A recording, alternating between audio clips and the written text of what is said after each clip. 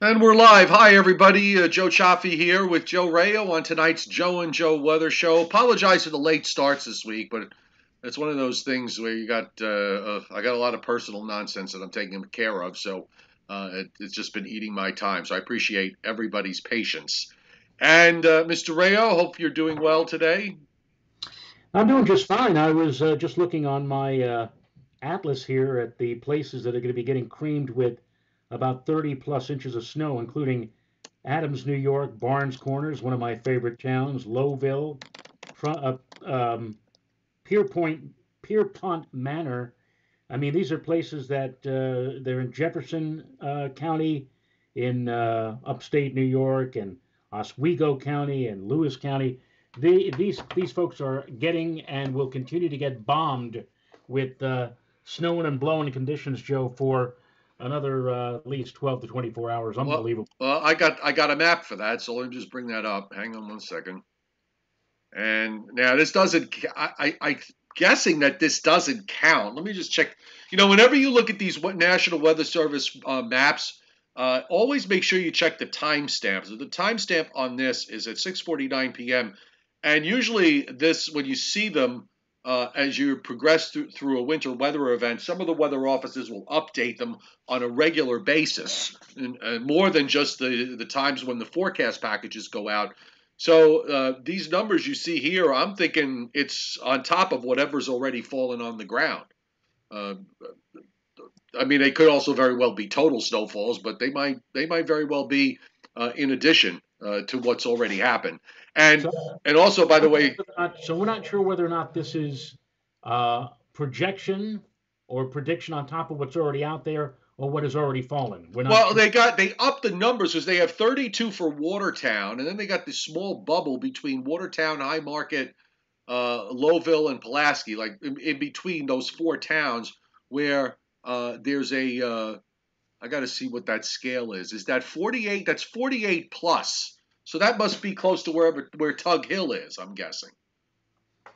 Yeah, I'm. In fact, let me go back to my atlas here and see if I can nail down any specific town or city, and that might very well be where Barnes Corners is. Barnes Corners, I've mentioned often enough here on our discussions, is this one little lowly location in upstate New York that always seems to get. Uh, I think they get something like annually, like 300 or 400 inches of snow. So let me just check Right. and see. While you do that, I got the Armory cam from Syracuse. It doesn't look like much of anything is going on there right now. I know it was snowing there when I checked it this morning. This is at armorycam.com, which is right in the. Is it like in the heart of Syracuse here? And you always when it does snow on this camera, it does look pretty good. And I got a Tug Hill camera here somewhere. By the Just way, by the way, that little white blob is indeed where Barnes Corners is. So there you go. Any of you out there are snow lovers and really want to see snow, more snow than I think that you ever could imagine, that's the place to be, is Barnes Corners. In fact, I remember years ago, Joe, that, and this is the only time I ever saw this, somebody was trying to sell his house in Barnes Corners, and you know where he made he put his advertisement? In Weatherwise magazine. Well, you have to look if you're going to live up there. You better be a snow lover because that is that's overtime up there. That when the lake effect machine goes on and works in full force, it is something to behold. Um, Hang on, I know Timothy. Yeah, here it is. Timothy Veltman sent me uh, uh, a camera from Tug Hill. So I'm going to see if I can try and get that up on here. Hang on a second. Uh, did you mention Boonville? I think I Oh, mentioned I have Barnes Corners. you have Barnes Corners. Yeah, I got a shot of Barn. The problem is, The camera's buried. yeah, so that's not good. Yes, the camera's buried. Um, all right, we got. Oh, here's Redfield. So let me take a look. Well, apparently they must be in between. at the moment. I'm going to bring it up on the screen. And this is from northernchateau.com. They got a ton of cameras here with from all over the place in upstate New York. But this is Redfield camera number 1, where it's not snowing. But apparently it is snowing in Redfield camera number 2, but all you can see is a still shot. So same issue there. And, oh, here's on camera number 3. It looks like they got a little bit of a break, and they've cleared some of the snow there. And see, I'm just trying to pick a couple of spots here. Let's try Montague. Now, the problem is, yeah, look at this. It looks like strands of spaghetti. The problem here is that where it is snowing, it's snowing so darn hard that we really can't really see very much. The snowfall analysis through 7 o'clock this morning, where much of the snow fell in southeastern Michigan, areas getting some places seeing basically 2 to 4 inches in areas in and around Detroit, going into northeast Indiana, northwest Ohio, and then along the lake shores to Cleveland, bands of 3 to 4 inch snows all the way up to Buffalo. Now, again, this is only through 7 a.m. this morning. So tomorrow we'll have the update that will include all the snow that fell today and what's going to fall tonight and tomorrow. Meanwhile, also in southwest PA and then down into West Virginia, there were a couple of max spots of 4 to maybe as much as 6 inches. And then, some patchy snows as you go up toward I-81 north of Binghamton toward Rochester, mainly a coating to an inch or so.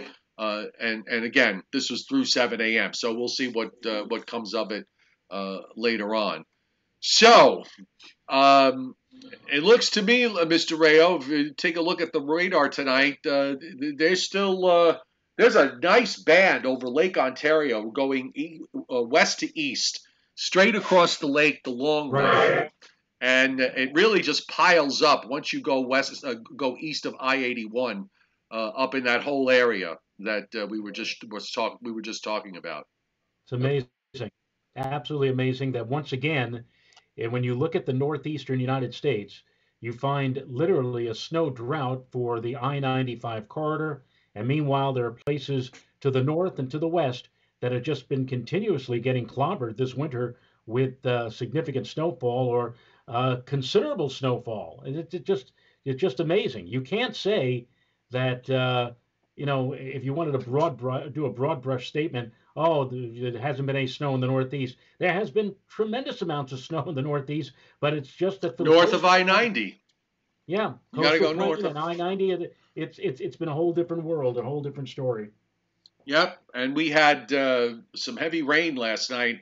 By the way, I guess the Weather Service, they didn't put up a wind advisory until mid morning, and I happened to, I wasn't able to sleep well last night, so I was up at 5 a.m. and the rain was coming to an end, and all of a sudden the wind just started howling. It actually caught me a bit by surprise as to how strong it was, and I'm thinking at that point I said, well, maybe they should have put up a wind advisory, and the wind just kept cranking all morning long. So finally, you saw the wind advisories go up for everybody. I don't know, how was the wind up by your way? Oh, pretty substantial. My wind, for whatever reason, I have a Davis weather station, which really should be one of the top of the line weather stations, mounted on a mast in my backyard. And I have to tell you, I always get great readings in terms of temperature. I get great readings in terms of rainfall amounts and everything. Winds, I don't understand it. It could be howling out there, and the wind indicator shows like 12 miles an hour. Really? I've never been able to get a good handle or a good reading in terms of wind, but whenever I look out my window and I can see the trees bending in the breeze, I know that and you can hear it too. Do the trees shelter it to a certain extent, or as far as the wind goes? I'm not sure, Joe. I am surrounded on 3 sides by trees that are on the order of 50 to as high as 75 feet, but there's no leaves on the trees, so I don't understand why, I'm not getting. I don't know. It's just a micro, whatever, where the weather station, the mast happens to be. But I can assure you, we had a lot of wind. We had a high temperature today, registered at 5:35 a.m. of 45 degrees. And when I checked the station at 8:55 this morning, it was down to 37. So there you go. That's when the front came through, and the front also came through with 0.54 inches of rain. Considering I didn't have very much when I went to bed last night, shortly after midnight, so a lot of that 0.54 must have been jammed into a very small amount of time, probably just before the front came through, and down went the temperatures thereafter. Yeah, I'm just watching. I'm looking at the wide radar view here, looking at the snow coming off of Lake Erie into eastern Ohio, western PA, and in bands, of course. And then there's an east-west band in southwestern New York that goes, it looks like it runs north. It's north of 17/86, the highway there, Yeah. running east. Then there's a gap, not too much happening along I-90 for the time being. But you got this. You probably you just follow the whole stream starts to form on the Canadian side of Lake Ontario on the western northwest shores of the lakes, and then it just blossoms once it moves inland on the east side, coming into Mexico, New York, and Pulaski, and those cities, those towns. All of a sudden, the radar just really blossoms out big time up in that zone. The I love radar. those. Go I ahead. I'm love those sorry. skinny. I love those skinny bands. I mean, Yeah. there's one big blob that's located that's over, Watertown and Barnes Corners, that area. That's one thing. But these little skinny, they can't be much more than, let's say, 5 or 10 miles wide. It must be interesting if you're on an interstate like 81 going north, and you suddenly encounter or enter these skinny bands, and you zoom along, and for about 5 or 10 minutes, you're in like near blizzard conditions, and then you exit out as you continue on that northward trek. Well, I got the Binghamton radar, and the band. There's one of those skinny bands as you just described. Looks like it runs just north of Ithaca, crosses 81, but it's very narrow. And what is that? Norwich? Yeah, so it's north of Norwich, and it almost gets to about Cobleskill, which is west of Albany, and then it just sort of dies out. And seeing even a few streaks of very light snow showers in northeastern Pennsylvania as they move east toward the Catskills. I want to see if I could go a little bit further to the north here. Let's take a look. Yeah, so I got the radar up at Montague, and yeah, I mean you've got the radar is very impressive in that patch. My Right. God, there's even you even got some yellows and a little bit of red showing up in there. I wonder if somebody's getting a little bit of thunder snow in that mess. Might very well. Yeah, I mean, it's all east of 81, but it's solid. It's like an absolute wall. And then there's more. I mean, it just keeps flowing in off the lake. This is going to be going on all night for these folks. Yeah, it must be incredible to live. And I guess if you've lived up there for a number of years, you're used to this. But my wife actually said to me, and this is the honest to God truth, and I just stared at her for about 2 minutes. She was watching us upstairs, Joe, and you were talking about how if you didn't have so much to do, you would have actually jumped in the car and traveled up into that area. And Hmm. she actually said to me, that would have been fun. Maybe we should have done that. We could have gotten found a hotel room somewhere and just. I've been saying that for years. I will just tell you though, the chain hotels are not.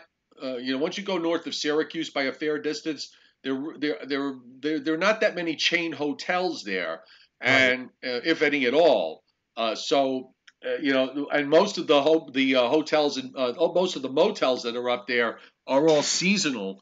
Although there is a year-round fishing, fishing that goes year-round fishing that goes on up there. I mean, people are out there fishing in this, believe it or not. Right. So if you really want to, there are I stayed at a place. If you ever think about it, actually, it was nice. It's called the Ice House, EIS, Right. and it's in Mexico, New York, and it's very very close to the shore of the east shore of Lake Ontario, the actual right the beach there, whatever you want to call it, and Right. yeah. So if you ever think about wanting to go up there, check. That's a place that is reasonable, and it's reasonably priced, and it's clean, and the food there was actually pretty good. Now, when you said people are actually fishing in this kind of weather, Yeah. why suddenly did I have an image of Matthew McConaughey? No, yeah. Well, listen, when I see that commercial, they do that. Okay, they do that. They put little huts out there, out Oh, on the ice, and fish. They are one hardy bunch. I will say that. right. All right, so here's our storm. I got the surface map, the 21Z. Let's see if the 0Z might be out by now. Yes, it is. And, the low itself is in Canada, well north of, I don't even know I don't know what cities there are over here, but it's pretty far north of Lake Ontario. But you can see, folks, the isobars here around the low. It's a 9.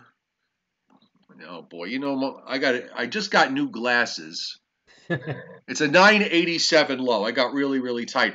The air that's coming down around it, Joe, is pretty cold. And actually, uh, temperatures in upstate New York at the moment are in the mostly low 20s. So Hmm. it almost meets the old definition of a blizzard, Yeah. where you still had the temperature parameter because they took that Right. out. Correct. Because if you held down to the old temperature parameters, true blizzards would be few and far between.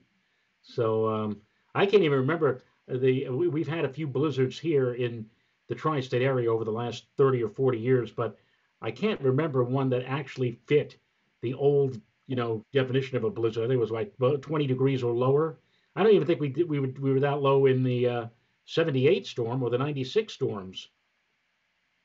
Yeah, the 78 would have.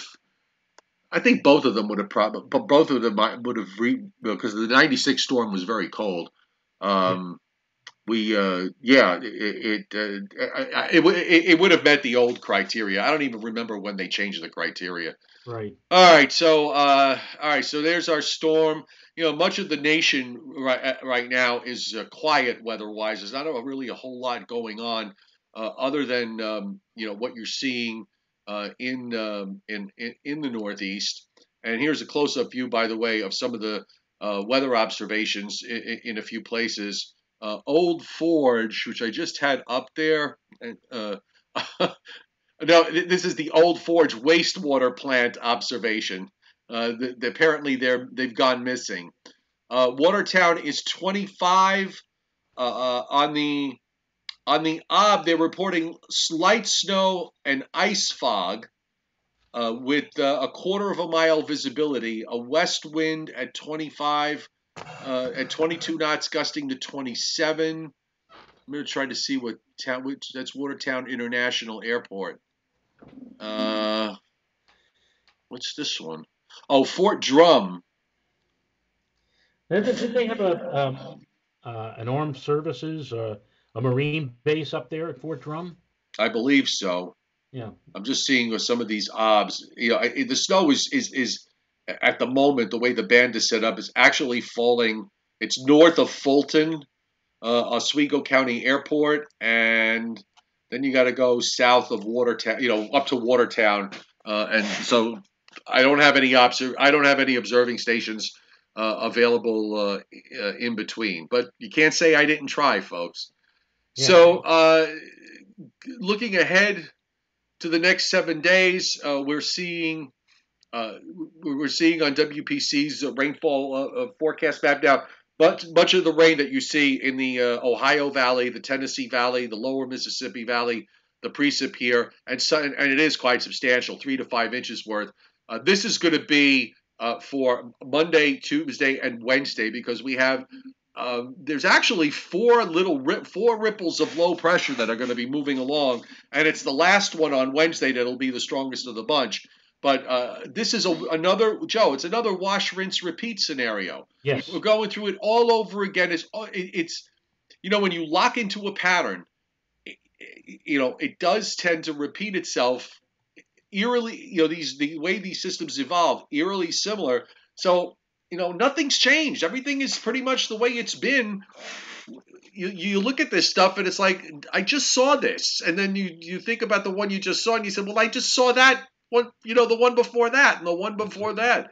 Exactly. It's one after another after another. It's incredible, unbelievable. And it does not look, Joe, that we're a lot of people still asking, well, maybe things will change as we move into March. But if you went to the Climate Prediction Center site and took a look at what they are forecasting for the 6 to 10 days ahead of us, they have much of the eastern United States, including our area, in a 70% probability of temperatures that will be above normal. 70%. So what does that say? That pretty much tells you that temperatures may very well during that 6 to 10 day interval probably will be in the 60s, and dare I say that there might even be a day or two that we'll see temperatures in that 6 to 10 day stretch, perhaps even approach 70. Don't bet against it. Yep. Don't bet against it. So here's our storm moves up into Canada tomorrow. There's still going to be some lake effect. In fact, there's another upper trough that's swinging around. It looks like the lake effect actually gets enhanced again tomorrow afternoon across upstate New York and northwest PA. And uh, the rest of us will just be turning colder and drier. And even on Saturday, the lake effect machine goes on again. It's been hardly on through much of January and February, and here we are at the end of the month, getting ready to go into March. And this is a time usually when the lakes are frozen solid or mostly frozen, and you don't really get much lake effect at all. And they're getting it in a big way. But we'll at least have a nice cold weekend, and then of course you watch the high move out. You start to see this energy that comes across the south, and it starts Monday with a weak weather front that tries to go by. It looks like it just sort of stalls out. A couple of showers with that, and then Joe, here's what that would be: just wave ripple number one. Ripple number two comes Tuesday morning into the afternoon. That goes out, and then ripple number three comes in Tuesday night into Wednesday morning ahead of a developing low that comes up Wednesday afternoon and evening. And guess what? That wraps up into a big storm in eastern Canada, even stronger than this one. And we've got a really tight, it gets pretty windy here. If this is right, I'm going to say two things. First off, severe weather possibilities for the Gulf states on Wednesday with this, and it's possibly even the southeast part of the U.S. And then for the Northeast, you're going to see that howling March wind setting up for Wednesday night and Thursday. If the GFS is to be believed, with a 58 low up in New Brunswick by the time we get to Thursday morning. Yeah. It's crazy. And of course, it pulls out. There comes the next high. Here comes the next weather system. And, as you said, 60s in this, eventually in this, wouldn't bet against it. Yeah, and of course, you know that March 4th is interesting because it's the only date on the calendar that you can turn into a declarative sentence. March 4th. Yes. Yes. Oh, God. Oh. So, to support your contention of the fact that nothing has changed, I'm just going to go through the daily exercise, the formality of running through the upper air, just to show you that it doesn't change, folks. So the trough pulls out this weekend. We see a deep trough into the west that swings around, then that moves through, then that pulls out. Ridge comes back in the east, trough in the west, and so on and so on and so on. On It so on, just so on. doesn't stop. Yep. But It doesn't. maybe something will change at the end of the month or at the end of March or the beginning of April. Why do I keep seeing in my head, Joe, so many baseball games at places like in New York and Boston and Philadelphia, whatever like that are being postponed because of snow? I don't know why I keep thinking that, but This pattern has to break, and who's to say it could not break maybe by the end of the month? But as you pointed out last night, for it to break by the end of March, we have to start seeing signs of that by around March 10th or 15th. If we don't see signs by then I think you could pretty much take the white towel, and throw it in and call the fat lady over. I know she's already sung a She's few hours. already sung, but she might want to do an encore. Yeah. So which we're totally not opposed to. Um, so let's do a little bit of Briller Jeopardy. As soon as I can uh, bring them up. So give me 1 second here. And while you're doing that, if anybody has a clear sky right now, or generally clear, and you have a good unobstructed view toward the west, I don't know if you had seen this earlier on in the evening. We still have this until they set at about 9:45. The planet Venus and a lovely crescent moon. They're not very close to each other, but they're kind of like on a line with each other, and they're dropping down toward the horizon in sort of a tandem type deal. The two brightest objects in the nighttime sky, and they're over low in the western sky right now. So if you have a chance, want to take a little break for a moment or two, and if you got a window facing west, I'm not going to tell any of you to go outside in this weather with the bitter cold winds and whatnot, but it is a very pretty sight to see, and it is in our sky right at this moment in time. What's the deal with?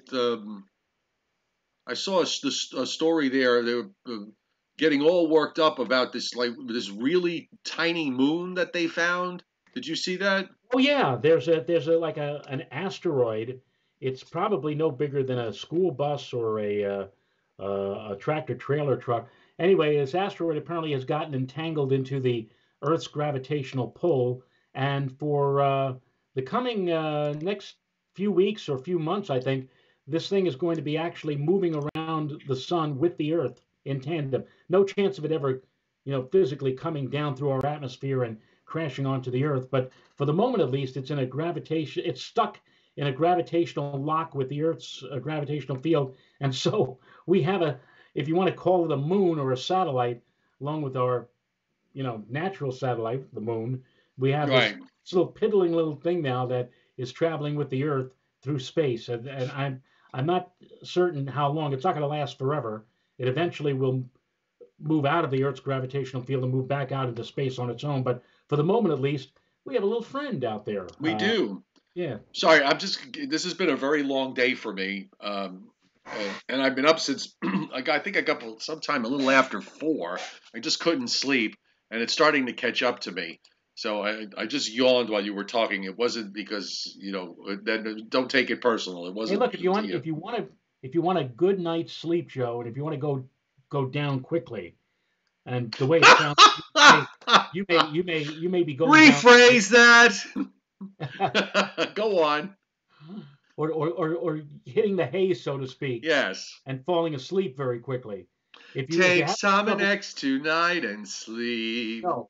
If you have Optimum on your system, yes, just tune into WLIW Create, channel 133 at 11:30 tonight, and they're running The Joy of Painting with Bob Ross. I will be out at that point. He will put you to sleep really fast, right, Bob? Oh, God. All right, so let's do a little Briller Jeopardy here, okay? You ready? Yes. All right, we got 2 of them. All right, so the lowest temperature ever in Hawaii and the highest temperature ever in Alaska.